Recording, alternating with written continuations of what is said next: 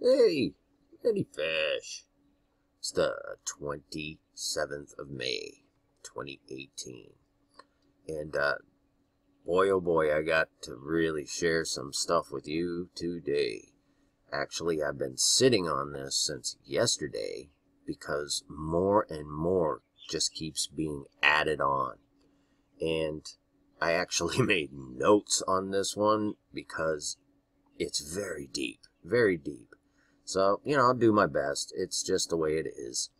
But I'm telling you right now, my spirit just is really, really telling me that, this is valuable. That, what I'm trying to show you here is a very important ingredient in understanding, who you are, what you are, and what happens when you die, and how do you find peace in the world while you're here? And all these questions are really simple to answer once you seek the truth.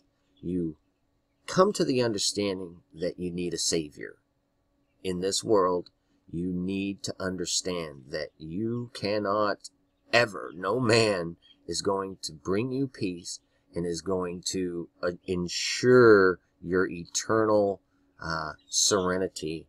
I mean, you die. We all die. This flesh dies, and then you are separated again. It's like the wheat and the chaff, the goats and the sheep. And once you die, your life, you have to account for it. You just do. Your spirit lives on, folks. You have a soul, and if you really think about it, you know that. You know it. And if you don't, I'm sorry. I don't know what to tell you. But see how I just ramble? I mean, I don't want to get away from the subject matter here because this is a pretty important stuff. And, I need to tell everybody it's not contingent upon your salvation to know this. You know what I'm saying? It's not like if you don't know this and believe it, that you're going to hell or anything like that. No.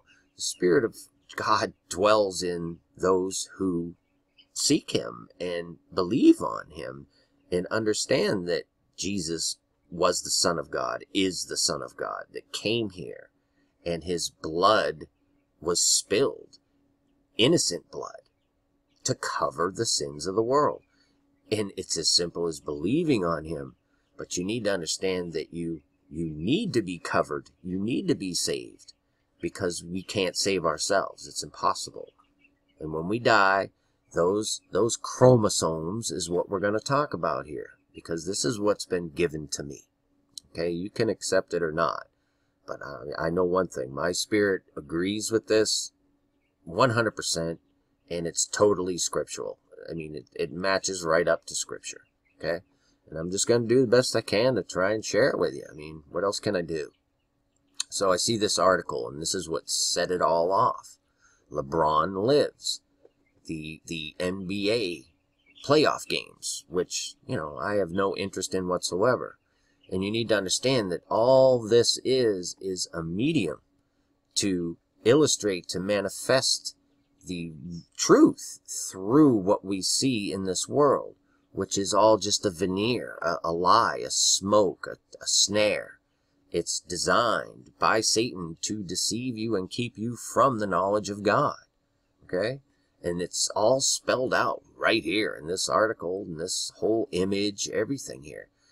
I started with LeBron lives. I just see that, and I know it means something. And I never looked into the name LeBron before. But this is very interesting. It comes from the name Braun, okay, which is a transgender name, just so you know that. And it means the source, okay? You got to understand that when the sin, let's just call it that, happened in the garden, God's perfect creation, Adam, which was just a single creation. In other words, 23 chromosomes, the source, just like we see with LeBron. Okay? The source. Then came the sin. Eve was taken from Adam. She was of his flesh. So they are the same 23.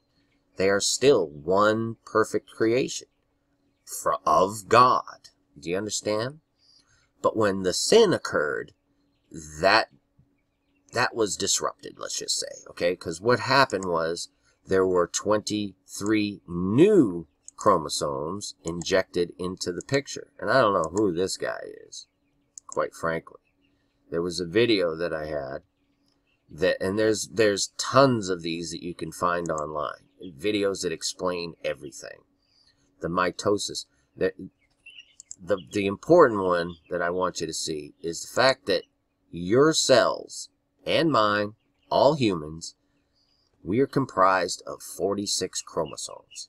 23 of which we get from mom and 23 of which we get from dad. Now, the way that bloodlines are passed through is through the father. That's how a family seed stays in the family, so to speak, you know, unleavened, if you will. But the human chromosomes became leavened. There are 46 because 23 were added on with the sin and bear Cain. Okay? And then she bare Abel, his brother. Okay? And this is all scriptural, you guys. I mean, there are multiple places that we can find this in the Bible. I mean, it's just all over the place from Genesis, and this is John, 1 John 3, you know. You could, whosoever is born of God doth not commit sin, for his seed remaineth in him. Okay? He cannot sin because he's born of God, not as Cain, who was of that wicked one and slew his brother. Why? Because his own works were evil and his brothers were righteous. I mean, it's that simple. Okay? The two chromosomes. There were 46 added on, or 23 added on to make 46. And so was born the human duality system that we are in, which is of the flesh, which is the serpent skin. You are in the flesh. Satan owns it. It's his. Okay? This world is his. He's the prince of the air. I mean, he can roam to and fro and deceive the world. And that's the whole point, is to keep you from knowing that you are a spiritual, supernatural child of God, essentially. You know, and my terminology and all that stuff, hey, you know, I am who I am. You know, I'm just some dude, literally from the street, who's been, by the grace of God, given life eternal and the understanding of our Creator and who we are and all that goes along with it. And I just have to share it with you guys, okay? So that's what became of this from the very beginning, stemming from this image. Let's see. Notes. I took notes.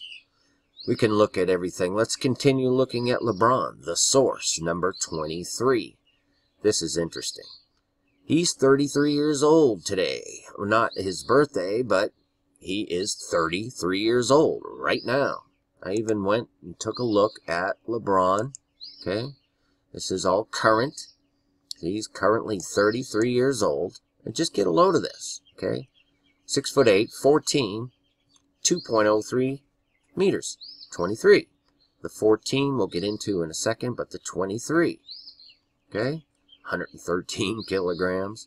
He was drafted in 2003. 23. It just solidifies what we're looking at. LeBron James, the source James. James, also known as King James.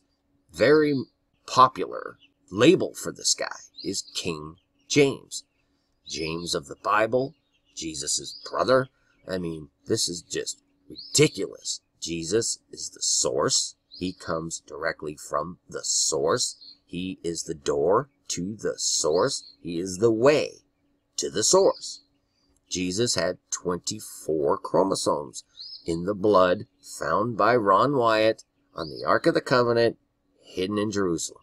And my spirit agrees with that. We'll see. You know, time will tell. But the King James is the Bible that most Christians refer to. Okay, he's referred to that. Number 23.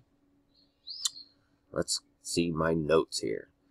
I was wondering about this stuff earlier yesterday, though, before I came to a lot of this. And I asked for a random Bible verse, and I'm just telling you, this is what came up. 2 Kings 22. That's what came up. Okay? Josiah was 8 years old when he began to reign, and he reigned 31 years in Jerusalem. Okay? This was Josiah. He was a good king. He did which was right in the sight of the Lord, and walked in the way of David his father, and turned aside not to the right or to the left. He didn't follow the way of his fathers. It came to pass in his 18th year, 18th of 31, leaves a remainder of 13, that King Josiah found the book of the law in the house of the Lord when he was rebuilding the temple. Rebuilding the temple. He found the book of the law. Man, this stuff runs so deep. Josiah, he was very important. Very important. This is all about genealogy, you know. The seed. This is all about genealogy. From Adam on.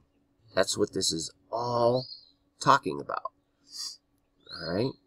So, Josiah, I come across that as my random Bible verse in 2 Kings 22, which my spirit knows that as the key of David. What is the key of David? That's the seed. That's the carrying on, the passing down of that seed, because it needed to stay intact. And that's what Satan has been wanting to do since the beginning, is destroy. All right, there's an hatred, a wall essentially has been put up. God put it there. He put enmity between the serpent seed and her seed. That hatred, that's that part of you that knows and hates the wicked, dark ugliness we see in the world. But we lash out at it with its own weapons, like we just, like a cannibal, like a serpent eating its own tail. We see the wicked and we want to destroy it, but we don't do it through the will of God or through the power of God. No, we do it through our own devices to be self-righteous and self-justify. It's all about justification. This goes it goes so deep that I wish I could just explain this clearer. But anyway, there it is. King James. Let's look at his, let's just look at it. He's 33 years old. He plays for the Cleveland Cavaliers. CC, which is a 33. They show us the score when it's 96 to 107. 69, the 23 times 3. The humans are 46. Add on another set, and you have 69. That's Lucifer. Okay? He wants to eliminate your ability to know God. And that happens through the corruption of the DNA. It was corrupted from the beginning in the garden. The loaf was leavened then. Okay? And since then, God has had to do his absolute mighty works to continue the ability for us to still be reconciled, to still be redeemed. It's that the hope, that blessed hope, and he leaves the door for us to knock, and the door is Jesus Christ. Okay, the 23 chromosomes. When Ron Wyatt spoke of this, he explains it very well, and I don't have that video pulled up here. But it's all about the lineage, the genealogy. That is gene passing. Do you understand? And we all know, the increments of 7 and the number 7, how that plays into all this. Abraham was 21st from Adam, 777. Enoch was 7th from Adam. This goes so deep and is so fascinating. But, I don't have the capacity, you guys. There's a reason that Isaac was 22nd from Adam, and Jacob was 23rd, and Judah was 24th. Jesus came from the tribe of Judah. 24 chromosomes. 23 from the mother, so he could have a flesh body here, and 1 from the father. Okay? So it all plays in. Jacob, the 23, because that's why we're going to see Jacob's trouble. Because Jacob has refused the Savior, the Messiah. That's all. And it's simple, but not at the same time. I wish I was better at this. But that's why, we see Jesus from the 2 lines. We see he's 14th and 77th. 77th from Adam.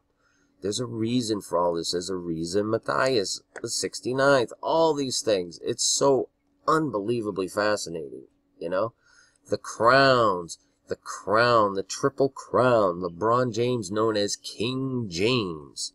I mean, really? The 14, the 7-7, the generations. That's what it represents, the generations.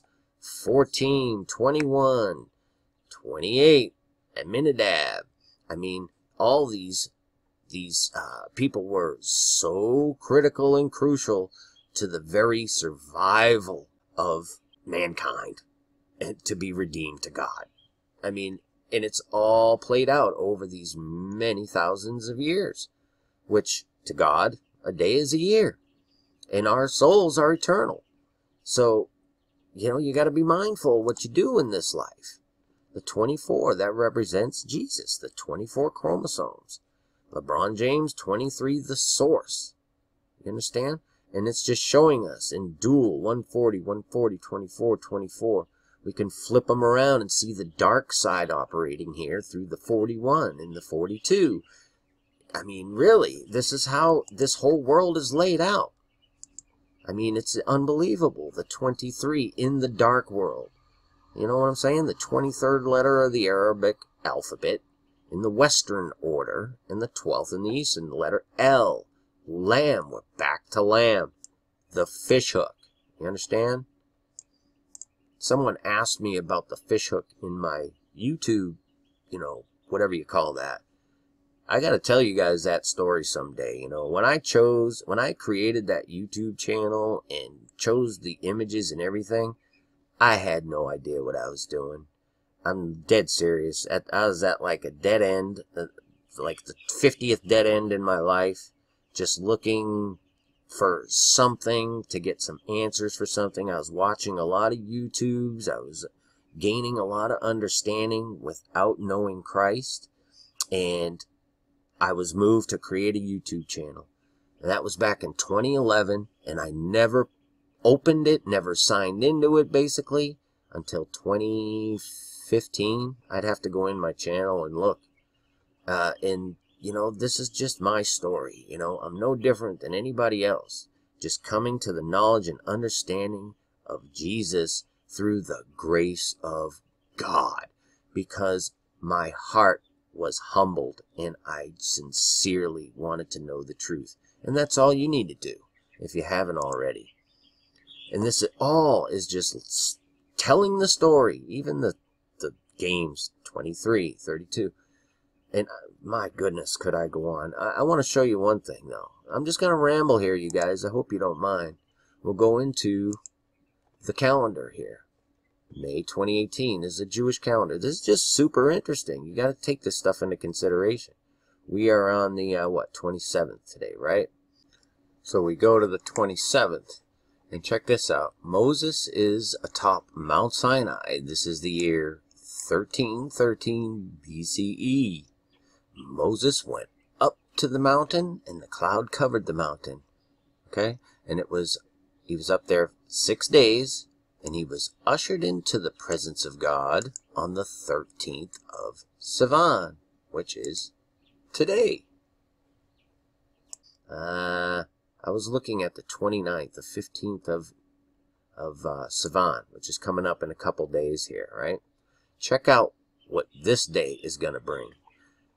The birth and the passing of Judah, okay? 1446, 77, and the 46. This is so fascinating, you guys. Judah was the fourth son of Jacob and Leah.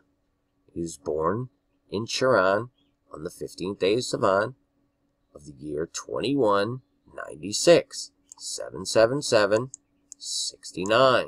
From creation, he passed away on the same date 119 years later in Egypt. Judah took the leadership role in both selling Joseph into slavery and in the brothers' later attempts to find him and free him. Do you understand? This is just so profound. So profound. I sincerely hope you're understanding what I'm showing you here. I really do. Oh, man, it's just amazing. The source, King James, the crown, justify, the triple crown. I mean, it's just so amazing, you guys. This is just pointing so abundantly to the current time we're in, that we are so close to this being not just revealed, but fulfilled. In other words, the separation. God is moving, and Jesus is coming, and he's going to separate those who know him. Do you understand? I hope so. The DNA, folks, don't ever let them mess with your DNA. Don't ever let them give you any kind of mark that causes you to depend on it for your very survival. Because these people are up to such wickedness. 23. I'm just telling you, that's what's going on. And all this is just a manifestation from the spiritual to the natural, showing us what's occurring. That you need to seek a Savior, and you need to have his Holy Spirit come and dwell in you. That's when you get that 24th.